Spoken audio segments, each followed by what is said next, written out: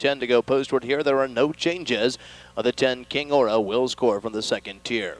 Here are the Superfecta Pacers. The one is Activator, owned by the Brittany Farms of Versailles, Kentucky, trained by Dan Ader. Kyle Ader drives. Next is a 2 ER Golden Beach, owned by Bradley Nielsen of Pataskala, Ohio, trained and driven by Bob Harper. Number 3 is Fort Herod, owned by Collins, Almond, and Kathy Collins-Taylor. They're all the Buckeye State, trained and driven by Dean Collins. The 4 is Carolina Bob, owned and trained by Dick James in Lebanon, Ohio. The K-Man, Kane Kaufman. Number 5 is Jenny's Wild Child, owned by Stephen Watkins of Sydney, Ohio, trained by Dan McClock with Adam Rucker. The 6, Dan Fenn.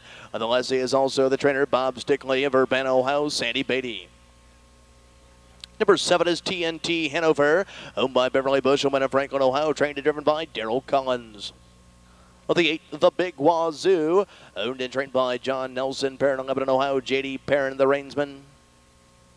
For the outside of the 9, Peg and Pete, owned by Terry Garrett of Dayton, Ohio, trained by Scott Ferguson, Chatleys. And for the second tier, number 10, King Aura, owned and trained by Roy Murphy of Mendon, Ohio, Brett Miller, and the Sulky. That's the field for the 12th race. The back stretch, and there they go for the Superfecta finale. Field in motion.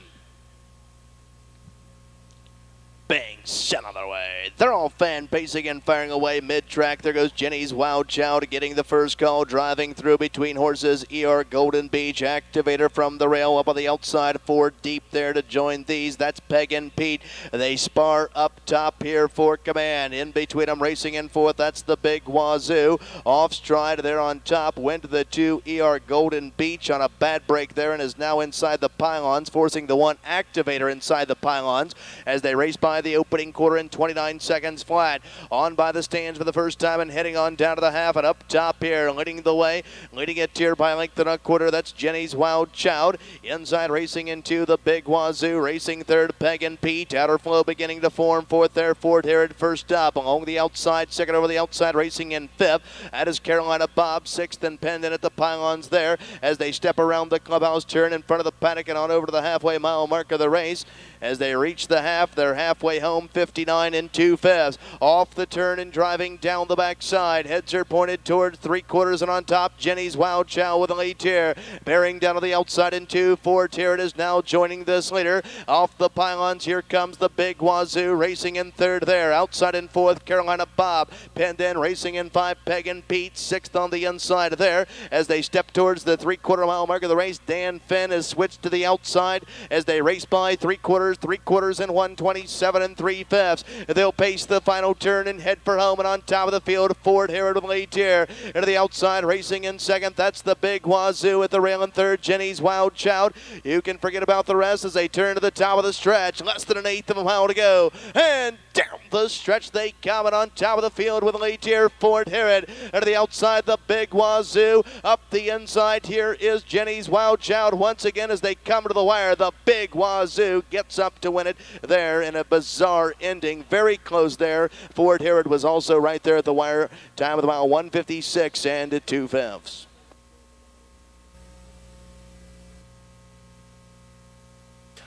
(1:835) unofficial. 1:835 unofficial. Inquiry against the unofficial winner of the 12th race, the 1 Activator, for racing inside the pylons. Unofficial, hold all those tickets. The race, the 8th, the Big Wazoo. A 4-year-old bay gelding by Doctor of Style out of 8-towners Big Guy mare, Spicy Sabra, owned and trained by John Nelson, Perrin, Lebanon, Ohio, posting the 4th win in 2004.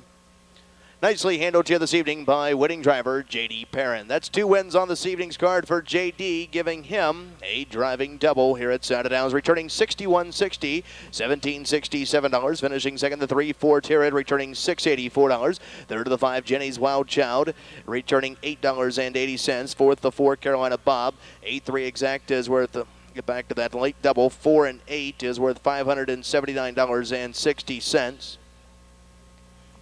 The late pick 3 of 3, 7, 4, and 8. 8-3 exact is $663.80.